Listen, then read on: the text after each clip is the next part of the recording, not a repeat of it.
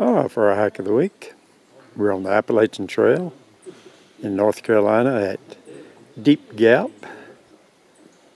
near Standing Indian Mountain. We'll be hiking up to the summit today. Came up here to escape the heat. It's a lot cooler here than it is down below. And right now it's in the 60s. Another great day for a hike.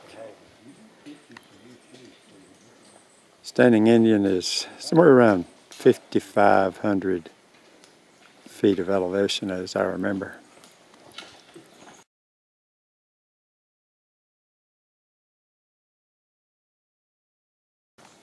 Lush fern area all along the trail. You see a lot of these areas.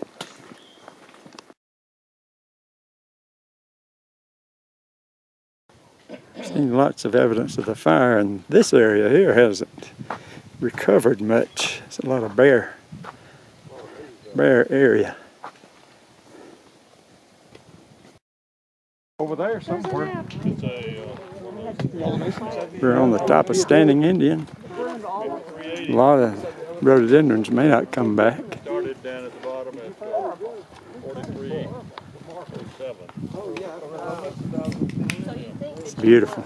No, wow. So I thought about that. Beautiful mountain. Little section of pretty bad fire damage over there that hasn't recovered.